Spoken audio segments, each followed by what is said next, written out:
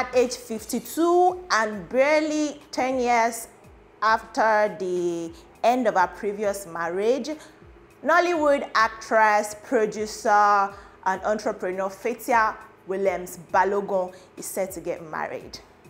Wedding bells, key wedding bells inside that place like that. So after she said it severally that she probably would never get married again because according to her, she feels she has bad luck when it comes to men, having tried twice and failing woefully both attempts. She has said it in several interviews that she's never going to get married anymore. However, on her birthday on the 5th of February this year, a Turkey-based boyfriend turned fiancé proposed to her with family and friends present. It was a lovely affair. The engagement party held shortly and it commemorated her 52nd birthday. She's set to get married anytime soon. Speaking on her previous marriage though, she said it severally that the most tumultuous period in her life was when her marriage was ending. The marriage with Balogun that ended in 2014, that was the most tumultuous period in her year, and that the only good thing that has ever come out of her being married the first and the second time are the children she has. She has 5 children already, 2 from Balogun and 3 from the first marriage she ever had. But then she's happy now. Luck has smiled on her and Cupid has shot her one arrow, and she's in love and set to marry anytime soon. I'm actually very excited for her. I don't know why I'm excited, because people are like, madam, you are 52, what are you looking for again? You are established, you have grown-up children. But then, who says no to love? Oh, hold on. Let me get myself. I'm actually very excited about this. And it's not even my marriage. I don't even know who the man is, because the man is a mystery. Nobody knows who he is.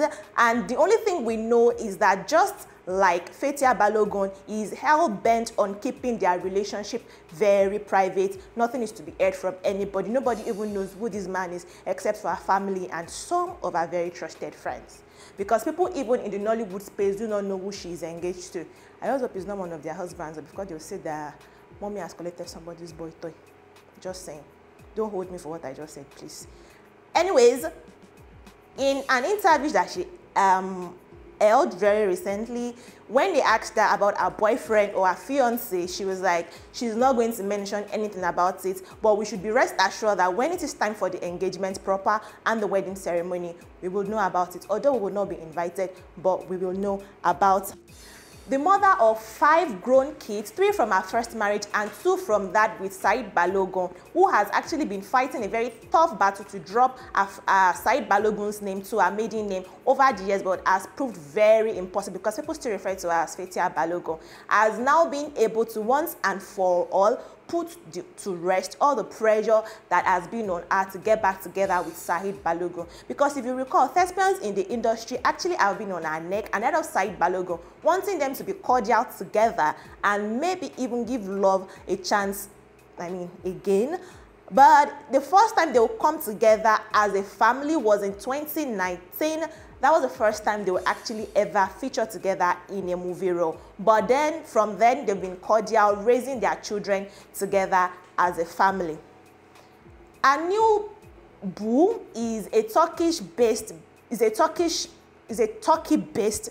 businessman. He's not Turkish, he's Nigerian, but he's based in Istanbul, Turkey. I hope that settles it.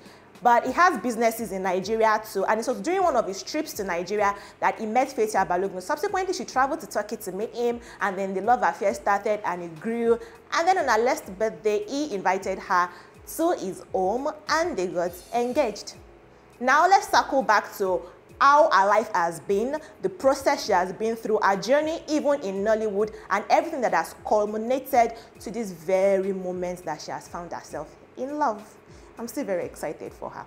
Anyways, let's start. She was born on the 1st of February, 1969 as Faith Williams. But when she got married to Balogun after the end of her first marriage, she changed her name to Fathia Balogun and became a Muslim woman. She's originally from Delta State, but she grew up in Lagos State, which would account for her fluency in Yoruba language.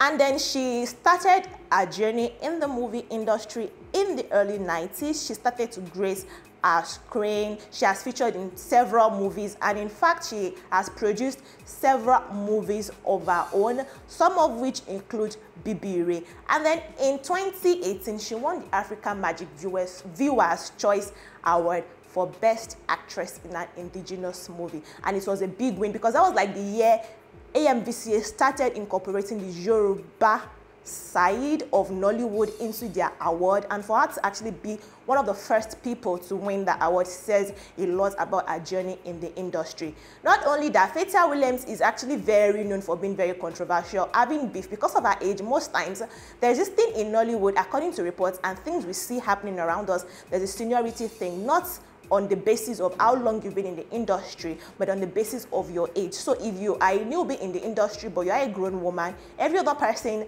that you work with is expected to accord you that respect and call you either mommy something or auntie something. And then she's been in the news severally for wanting to ride on younger colleagues using her age, and not just her age, but also the years she has spent in the industry. And I think you can say she has actually done well for herself and has earned that role to be respected well in the industry. However, there's this one beef that made news when she and Remi Surutu decided they wanted to fight in public, that even resulted in Remi Surutu hitting Fathia Balogun in the face in the public. And Remi Surutu has come to say, I do not apologize for what I have done.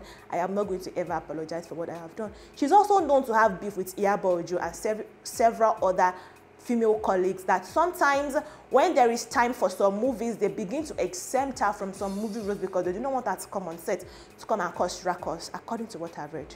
Don't hold my words responsible. I'm just telling you what I've heard that she has done in the industry. On June 2016, however, she was conferred on a title of the Ateshese Adini, and it was graced by several of our colleagues in Ebute Metta because of our contribution to the Muslim society in Ebute Metta of Lagos State.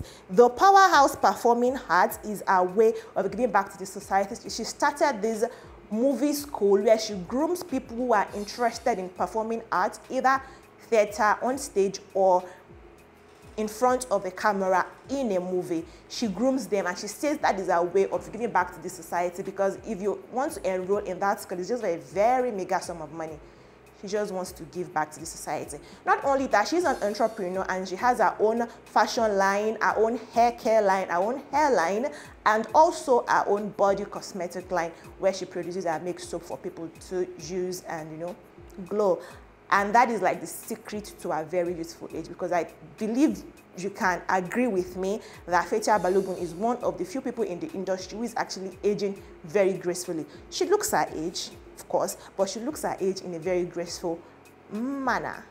Anyways, that's not what I'm talking about. I'm talking about her love life, and I think I have been able to explain that to you. And when wedding bells ring, you will be the first to know, because I will bring it to your notice that she's going to be getting married so and so time with so and so person whenever she decides to reveal who the mystery man is. And that is all I have for you concerning our recent engagement.